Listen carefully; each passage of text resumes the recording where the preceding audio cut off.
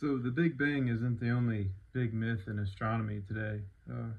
The other big myth is the nebular hypothesis, which forces all the objects in the solar system, no matter how different they look, no matter how different they are, basically, with their mass and their chemical composition and their differentiation and the phase of matter, the lot of material that star is in, they're all the same age because they all are about the same age as the Earth. Even the sun. The sun is the same age as the Earth too, which is really insane if you think about it. How they got away with this myth for so many years and how long it's going to perpetuate, I don't know. But I made a short comment on Demystify Sci's channel with Michael and Anastasia. And I just want to kind of reel this home because the myth perpetuates even among people who are supposedly educated, like the science popularizer Neil deGrasse Tyson. I saw another video of him going over it, how, you know, the planets are all related to one another, and I was like, no, they're not.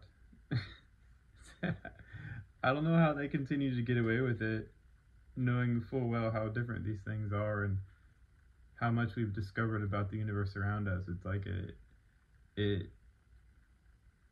really wrong, really bad ideas tend to stay around for a long time.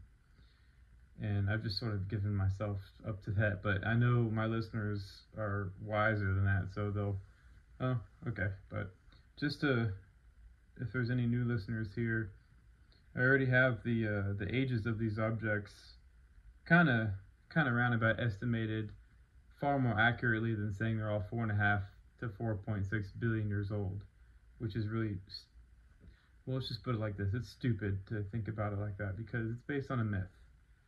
And the myth is all the objects in the solar system and the sun all came to be at the same time. It's a myth. It's wrong. It's inaccurate. It doesn't accurately describe reality, observations. You might as well just go back in time 2,000 years ago and continue believing that the Earth is the center of the solar system. That's how absurd it is right now. But anyways, hello Celeste.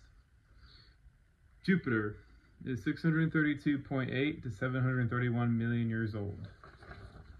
There's Jupiter. Saturn, 590 plus or minus 141 million years old. There's Saturn.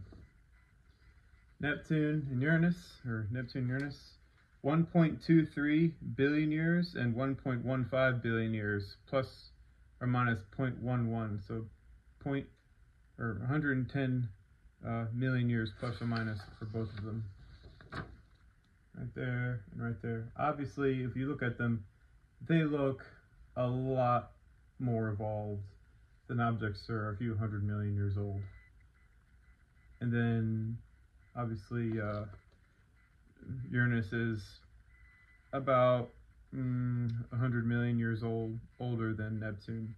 And you have Earth in the very bottom, they got Earth down, I think, pretty accurately.